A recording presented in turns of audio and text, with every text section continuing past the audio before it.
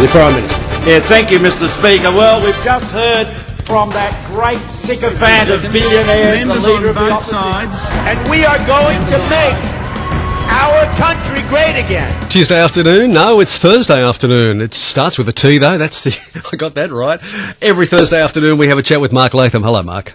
G'day, Brent. How are you going? I'm good, mate. How are you? I'm very well. I've had a good week. I showed good judgment on Tuesday night by going to bed early instead of sitting up and watching the soccer. Yeah, I know. Dear. I just had a chap on the phone and he was saying, yesterday I made the comment about, are we wasting our money and time with soccer internationally? I mean, we haven't done real well, have we? 850,000 people watched that on SBS. I saw the ratings figure yesterday, and there must have been some sore heads, tired people around on the Wednesday. But anyway, I'm fresh as a daisy, I can report. Oh, it was good to see you on the telly on Monday night. Oh, good, yeah, I think that went well. It was an interesting discussion. I've never been on a panel with Graham Richardson, who's obviously got a lot of experience about federal politics and, remarkably, keeps his hand in. You know, he's one of those guys who spent his entire life on the phone, first as a Labor Party numbers man and now as a media person just trying to keep up with the latest gossip. So he's quite incredible. Yeah, so it was good to see you back on telly. Enjoyed it. All right, let's talk about Bill Shorten. It says Bill Shorten has put his leadership on the line after making a captain's call to repeal this $20 billion in legislated tax cuts for up to 20,000 businesses. Do you think that he has actually, put the leadership on the line? Well, it's very unusual. I can only remember one other time where a political party has promised to reverse taxation measures, and that was Kim Beazley saying he was going to roll back the GST. That never happened, of course, but that was a tax increase he was going to abolish. This is actually a tax decrease that Bill Shorten is talking about repealing. So that's quite incredible in itself, that you don't really see political parties that watch legislation pass through the parliament, new laws to cut taxes, and they say, no, we don't like that, we'll actually increase your taxes for you. And, you know, it's such bad economic policy, and overall Labor is in very, very dangerous circumstances. Shorten's leadership could be threatened, but more importantly, the Australian economy is at risk because Labor's come up with policies for $200 billion worth of new taxes. That's in capital gains tax, negative gearing and dividend imputation measures. And on top of that, they're now talking about repealing $100 billion of income tax cuts. That's the income tax 7-year government package plus this part of the company tax reduction. So combined, it's a $300 billion tax sledgehammer, which really would threaten to flatten the Australian economy, to smash it to pieces. So, you know, I just think this is very, very dangerous economic policy by Labor, and I worry about people, you know, who could lose their jobs if this massive tax hike was ever implemented. I heard one commentator say that on the day that Bill Shorten made the announcement, it was the biggest hand-up that Malcolm Turnbull has had in a long time to win the next election. Would you concur with that? Well, if Turnbull can't campaign effectively on Labor's $300 billion tax sledgehammer, well, he ought to give the game away. Same with Scott Morrison and Finance Minister Matthias Cormann. Yeah, you've got to say politically, if a government can't make issues out of that, there's something wrong with them. But, you know, what's happened to the Labor Party? I can remember the Hawke and Keating governments talking about the importance of reducing tax.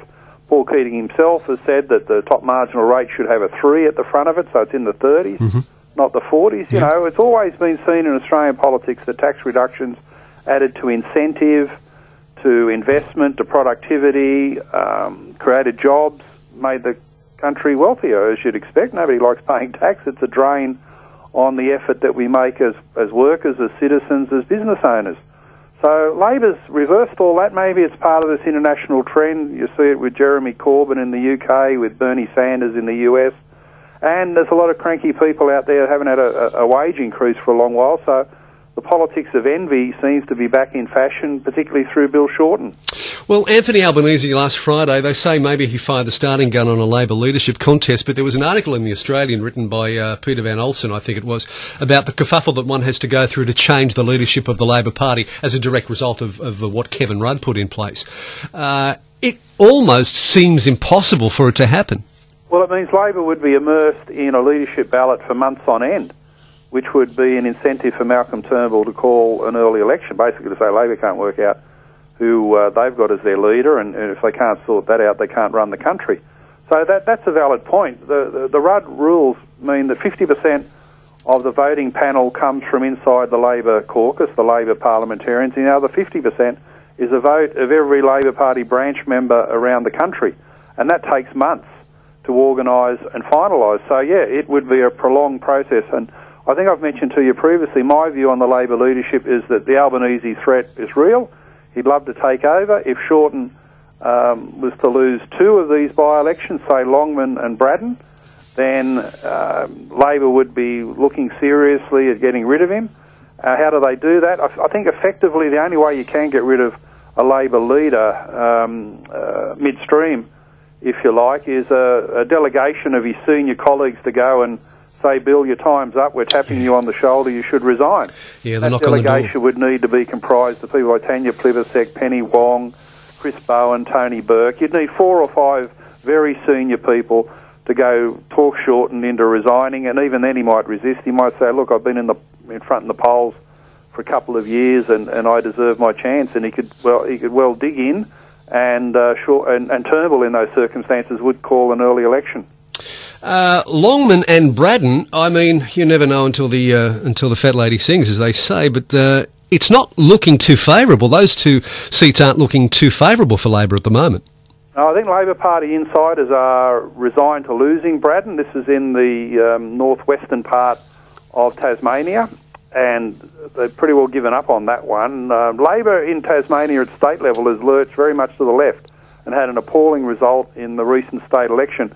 And the Will Hodgman government down there is very, very popular, got near 50% of the primary vote, which is, unheard of in modern politics. So Labor's got some problems in Braddon, and they've given that away. So I think that'll be one loss for Shorten. The key one really is Longman. I don't think Shorten could sustain a second by-election loss. There's only been one other occasion that an opposition party's lost a by-election to the government, and that was 100 years ago in very unique circumstances. So to lose two, I think, may well be the end of Bill Shorten. Longman, you look at these polls and the circumstances up there, it probably is on a knife edge. It probably is a 50-50 seat.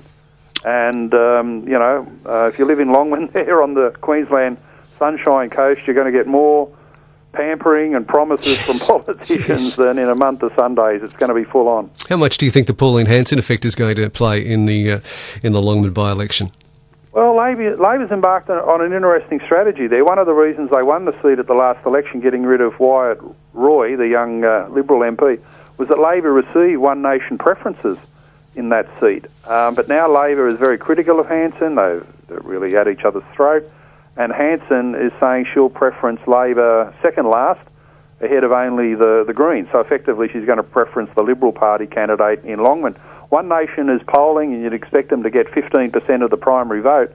They'll have a lot of volunteers handing out those how-to-vote cards that assist the Turnbull government. So it's a big factor for sure. All right, well, today it was only announced, I think, earlier this morning that the Finance Minister, Matthias Gorman's raised the white flag. I saw Pauline Hanson, I think it was last night, on an interview on one of the TV channels, and she was saying the decision has to be made today on the corporate tax, but it's been put off. They're going to pass it in, if you like, and so it's not going to happen before the Super Saturday by-elections. No, this is the last sitting day of the Parliament before the winter break, so it'll come back in the spring sittings months from now, and I suppose the government is looking for One Nation in particular to roll over. Peter Giorgio, the Hansons colleague, the WA senator, has been on TV saying that if certain conditions are met, they might look at this corporate tax cut. This is the cut for businesses with a turnover in excess of $50 million a year, so it's effectively big business. We've had cuts for small business, medium-sized business, and now they're looking at big business cuts. And they're going to come back, really, and put more pressure on One Nation, put some inducements there, and Cormann's going to have another bite of that cherry. What did Cormann said today that the people of Longman and Braddon should vote for the government in the upcoming by-elections and send a message to Bill Shorten about his plans to raise taxes. Well, that's the drumbeat, you know. Labor has got itself into a situation where they're promising $300 billion worth of tax increases. That's repealing existing tax cuts plus the new tax increases that Labor's got in mind. You know, we've never seen an economic policy like this. You know, normally political parties are very cautious normally it's seen that increasing taxes is political death. So, I don't know, Shorten, he must have a different read on the electorate than most of us. Let's see what happens. Speaking of Pauline Hansons, she's come out and said that the nation should decide with a plebiscite, that we should hold a plebiscite in tandem with the next federal election to allow Australian people to have their say on whether migration levels should be scaled back. Well, immigration's way too big. I'm sure the majority of Australians, you see it in the opinion polls, say that cities like Sydney are bursting at the seams. We just can't sustain this level of population growth. There's statistics showing that 2/3 of the new jobs created in Australia are taken by recently arrived migrants. It's putting pressure on housing prices. This is not a negative comment about people who've come here and worked hard and migrated to Australia and been successful. It's just a reality to say, look, there's a reason to have a pause in big migration for the benefit of the people who live here now. Whether you arrived last year or your family came here 100 years ago, we've all got an interest in saying immigration is too big, in excess of 200,000 a year. So I think it would be good to get the people involved. How would you frame the question? Well, it couldn't be a yes or no question. You'd have to really seek a guide from the public and put a question like, do you support an immigration level of over 200,000 a year, or between 100 and 200, or less than 100,000 per annum? And I think that sort of guide would then be indicative. It wouldn't be a binding plebiscite. It'd be indicative so the government could at least see the views of the Australian people and act on them. You can't have a plebiscite that sets the immigration level each year. But I think you could get a guide from the strength of Australian public opinion at a plebiscite, and it wouldn't cost anything at a general election. I think your average voter, Brent, would think, isn't it good that I'm getting a say? Yeah, I agree. What other questions do you think should be put in a plebiscite at the next election? Well, I'm not against this. I think you could put 5 or 6 questions that are topical. Maybe you could ask the opposition, have you got questions where it'd be useful to get public opinion? I suppose they'd list the Republic. They'd list items about Indigenous reconciliation. On the government side, they could ask a question about immigration. Maybe they could ask a question about border security. That's so contentious. The Greens are always saying open up the borders, abolish offshore processing.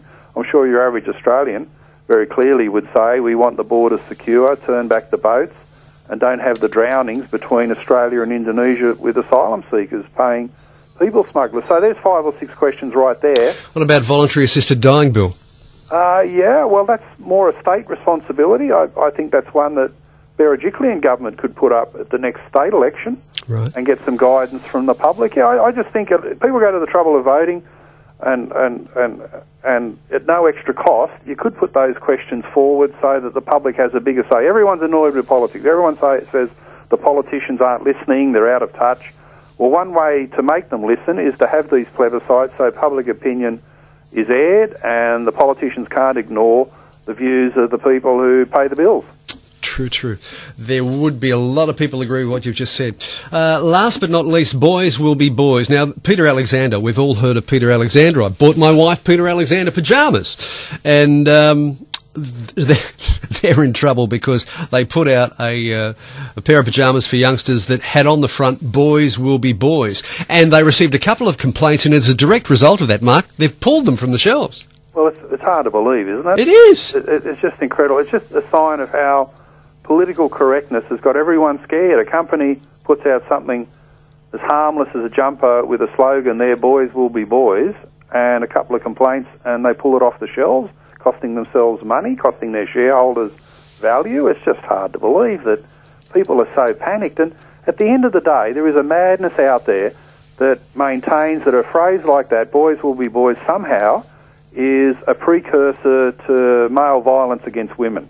Now, you'd have to be insane to think that, but there are people, some of them government-funded, out there running that argument.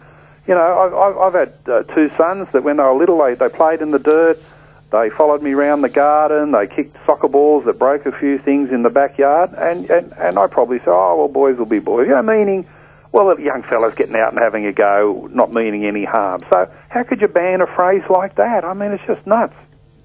It is. What was said today? It's there are too many rules. It has to stop. It's gone too far. Nobody can be themselves anymore. Well, let's keep the common sense language of our nation and not let the thought police, the PC, dietitians try and control our language. You know, I feel like marching up and down the street yelling out, boys will be boys. I just think it's a regular part of our conversation as a country.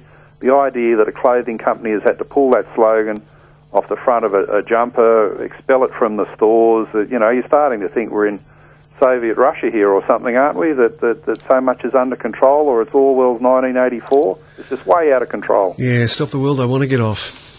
Well, that's the feeling. That's what people say. You know, it'd be nice if there was You know, the Americans have got their First Amendment, which is a free speech provision. And in Australia, we've always been against the Bill of Rights, but I think it's time to write into our federal laws something that protects basic freedom of speech for phrases that mean no harm, that cause no harm. Absolutely. Always good to talk with you, Mark Latham. We've got to go to the news. I thank you for Thanks, your Brent. time. Thank you so much. It's Mark Latham's Outsiders, and we look forward to seeing you on the telly again. And we'll talk to Mark Latham next week, as usual.